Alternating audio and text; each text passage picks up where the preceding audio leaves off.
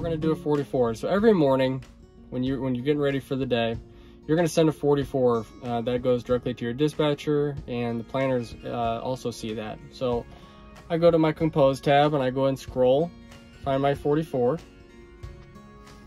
what it's gonna ask for is the date and time that I'm gonna start. So if I'm starting up today, I'm gonna put 08/17/21, the time that I'm starting. So if I got up at 7 and know that I'm going to be ready to go, ready to roll at 8 o'clock, I'm going to put 8 o'clock in there. As for my available hours for the day, I'm going to put 14, 0 minutes, my driver ID, the hours I have on my 70. They want to know if your logbook is current. Yes. And finally, am I running on recap hours? No, I am not.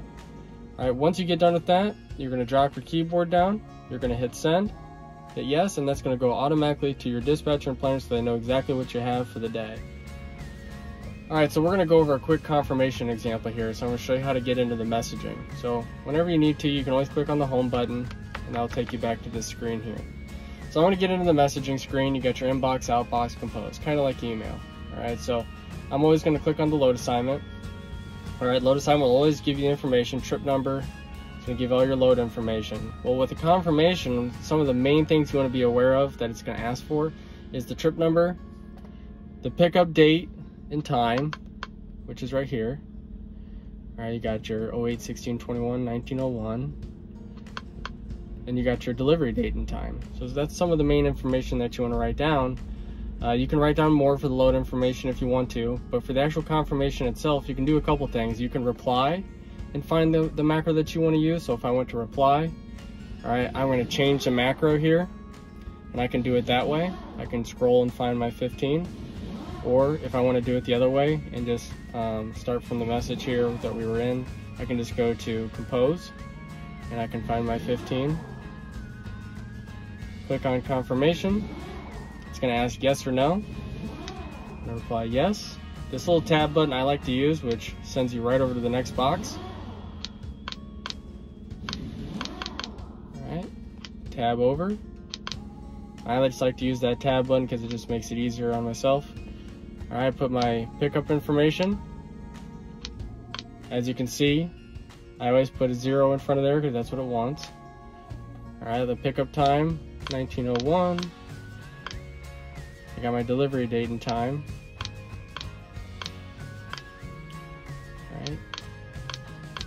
And if you want to, you can put your ETA time in there as well, instead of the actual delivery date and time.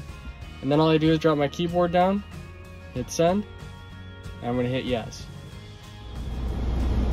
All right, so once you get your load assignment, you've confirmed your load, the next thing you want to do is let us know that you're departing to go to the shipper. All right, and that is a macro 3. All right, so you're going to go to the messaging tab again, go to compose, and you're going to find your 3. It says departing for shipper on trip number. All right, all it asks for is the trip number that you have, the trailer that you have, and the odometer reading on your truck. Just like that. Once you're done, you're gonna hit send, and that's gonna let dispatch team know that you are heading to go to the shipper.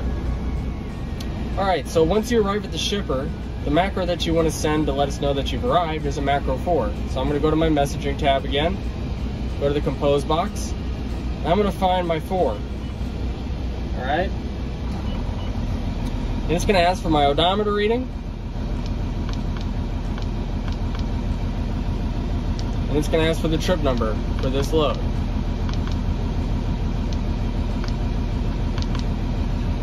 Once I'm done with that, drop my keyboard down and I can hit send, and that's just going to automatically let dispatch know and plug and play into the system, showing you that you've arrived at the shipper. Now, once that you've been loaded at the shipper, you're going to go ahead and let us know with the macro 5. All right, this is kind of a longer macro, but it's got all the information that we need off of the bill of lading. So we're going to go to my messaging tab again, go to compose, go to macro 5. It's going to ask you what trailer you dropped. It's going to ask you, are the tandems slid all the way to the back, and have you verified that the pins are fully engaged? going to ask you what trailer you loaded. It's going to ask you the bill lading number. It's going to ask you the amount of pieces. It's going to ask the weight. And it's going to ask you a seal number. Now I can scroll down, or I can hit the tab button, and it's going to drop me down to my next area here. It's going to ask for the ETA date and time.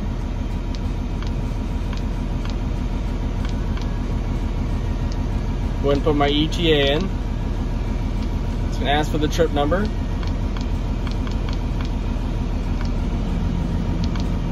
it's going to ask for the odometer reading again. Alright, once you fill that out, once you send it, it's going to automatically tell us that you are loaded and leaving the shipper. So I can drop my keyboard down, hit send, and I'm good to go. Now, when you arrive at the destination, you're going to want to go back into your messaging box and you're going to want to send a 6. And the 6 is an arrived at destination and waiting message. Very short. It's going to ask you the trip number. And it's going to ask you for the estimated empty time. Now, you're not always going to have that. So if you don't know for sure, you can put zeros in there. Or if you do think you have an idea of when you're going to be empty, you can go ahead and put that. Just kind of gives us an idea of when you're going to be empty. I can drop my keyboard down once I'm done with that, and I can hit send.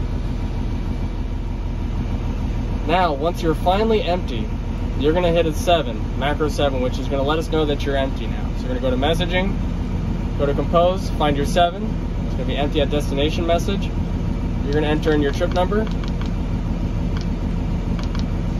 You're going to let us know what trailer you dropped. They're going to let us know if the tandems have been slid, pins engaged. You're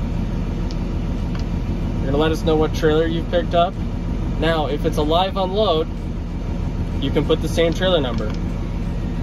If it's a drop and hook and you've got a different trailer now, you can enter that in there. You're also going to enter in your odometer reading again. And once you're done with that, you can drop your keyboard down and you can hit send. Okay, once again, anytime you want to go to the home screen, you click the home button. What I'm going to go over is an example of how to send in and get paid for detention, local pay, or anything like that. So we're going to go to the messaging tab, go to the compose box, and I'm going to find my macro 12. When the macro 12 pops up, it says pre-approved special pay. That's what you want to send in to get paid for detention or local pay. So if I'm looking to get paid for detention, I'm going to put a yes in the detention box. I'm going to go down to my trip number here. Enter my trip number, my location.